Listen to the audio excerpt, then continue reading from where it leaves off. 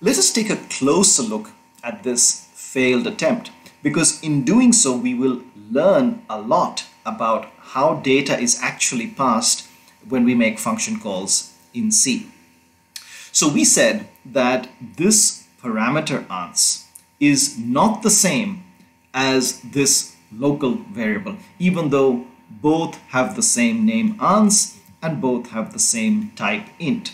And we actually saw this in the Python tutor visualization, where you saw that this local variable was part of the main function, and this other local variable was part of the min function, and we said that they weren't linked. So we want to understand this term a little bit more precisely. And the reason these two variables are not linked is because in C, arguments are always passed by value. And it's very important that we understand what this technical term means very, very precisely. So here in the main is where we call the min function, right? And this is this variable ans that is going to correspond to the third parameter of the min function. At this point in the code, the value that is sitting inside this local variable ans is copied into this parameter. So it's very important to understand that the parameter gets a copy of the value. This is what we mean by when we say arguments are passed by value. You don't get the original variable itself, you get a copy of whatever value was sitting in there. Now obviously, if you only have a copy of the value, modifying this variable is not going to affect the original variable. It's as if I took a photocopy of a document and you took that photocopy and tried modifying it, for example, by coloring it or cutting the paper. Obviously, those actions are not going to modify my original document. You are modifying a copy. Now, in this case, when this function call actually happened, this variable was uninitialized. The Python tutor visualization shows this with a question mark. It actually has some value, but we just don't know what that is. And that question mark is being copied over here. And that's a little bit hard to see in the visualization, but it would have been easier if we, for example, had initialized this variable. Suppose we had initialized it to 0. Then when we had got to this point in the visualization, we would not have seen a question mark, we would have seen the value 0. And when we call this function, at the time when each of these other parameters got their values from the arguments, this value that was sitting in here, the 0 that was sitting in here, would have been copied over into this parameter. So this is, as I said, what we mean by pass by value, and that's not what we want. We really wanted at this point to give this variable to min so that it could modify its value. And we're not able to do that because we're simply passing a copy of the value. But it turns out in C, you can pass the address of this variable. The address is simply where in memory this variable is stored, sort of like how your address is where you live. And you can pass that value, the value of this variable's address, but then you can't just call it ans, you have to write ampersand ans. And the way we read this is address of this variable ans. So wherever in memory this lives, that address is going to be passed to this function. That address has a value, a copy of that value will be passed, but now this function min will know where this variable lives, and we will see that by appropriately modifying this min function, it can modify this variable. Now this syntax ampersand ans is actually used anytime you want a function to modify a value. So just as a quick aside, when we call the printf function to print the value of ans, we just give it the value ans. But if we wanted to read a value into this variable, for example from the keyboard, then there is another function called scanf. And once again you say %d if you want to read an integer in decimal form, but then you give it ampersand ans, just like we have done here. So we are giving the scanf function the address of our variable ans so that it can write a value into it, whatever value the user typed from the keyboard. So returning to our problem, what we will have to also do is modify this third argument type, because now we're no longer passing an int, we are passing the address of an int.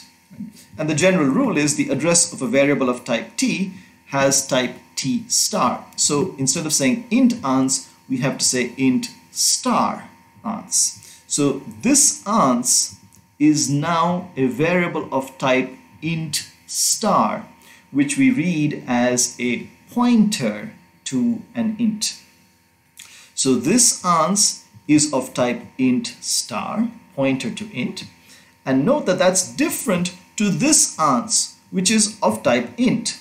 So this time, although the two variables have the same name, they are of different types, and you will see this in the visualization. And most importantly, in the visualization you will see that by giving it the address of this variable when you are calling the function, this pointer ans, that is int star, this is now set up. It is pointing to this ans, which is of type int. So in the main, ans is of type int, but in the min function, ans is a pointer to an int. Now that we have a pointer to this variable, we can modify that data. And the way we modify that data is not by changing the value of ans, but by changing the value of star ans. And this is called dereferencing the pointer ans. Basically, star ans is the int that ans points to. Remember that this ans is a pointer. It is pointing to this variable, which happens to be called ans also. But when we say star ans, we are saying that whatever int this points to, that's int's value should change to whatever we have on the right hand side. So this is going to allow us to modify the data that is sitting inside the main function. So the min function is going to basically have remote control access to data that is living inside another function, and the reason it has this powerful access is when the main function called it, it surrendered the address of that variable. And by giving out the address of that variable, you are allowing that other function to modify the data that lives in this variable. And of course, that was our intention when we called this min function. So let us now see all these pieces together in the visualization on Python Tutor. So here is our main, and you notice that we are calling this ans, the address of ans, we have passed that, and we have an int star ans. And every time we use star ans, so this is going to change the value of whatever ans is pointing to. That's if we use ans on the star ans on the left hand side of an assignment statement. You notice we can also use star ans as an expression. So this is whatever the value is of the int that ans is pointing to. So let's see all this in the visualization. So we get started, we initialize our array, and we leave this variable uninitialized. So it's still got this question mark. Now we call the min function. Right now everything is uninitialized, but when we hit next, everything gets properly initialized. So please remember that when you call functions, make sure that all your parameters are initialized. If they are not initialized, that's usually the sign of something badly wrong. So n is initialized to 3, x is pointing to that array, and ans is pointing to this variable which happens to be uninitialized. But this ans itself is initialized. It is initialized to the address of this variable. Now n is not less than or equal to 0, so we're going to skip that.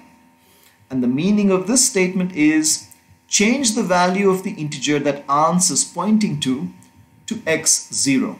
So let's first figure out what x0 is. x0 is 1.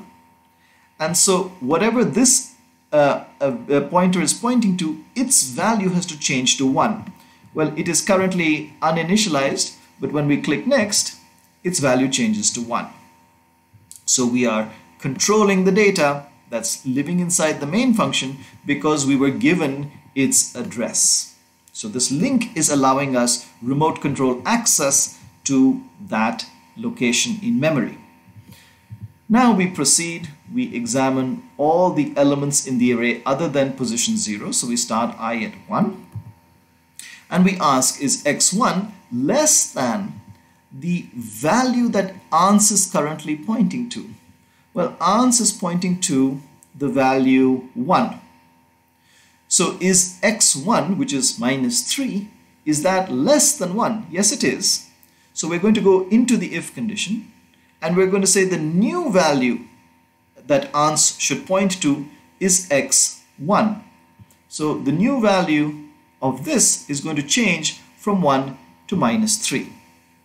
And then we will proceed with the loop. I will increase to 2, which is still less than n.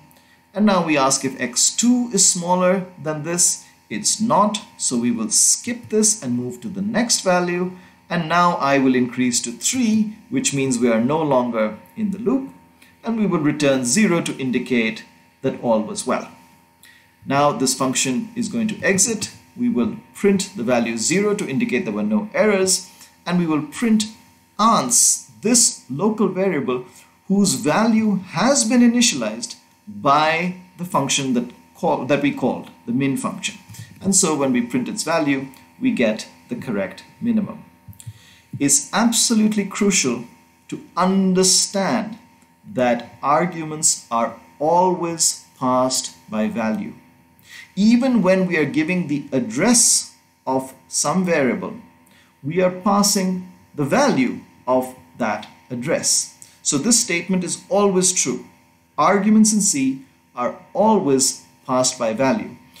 Of course, when you give the address of a variable, that function has the opportunity to modify the data.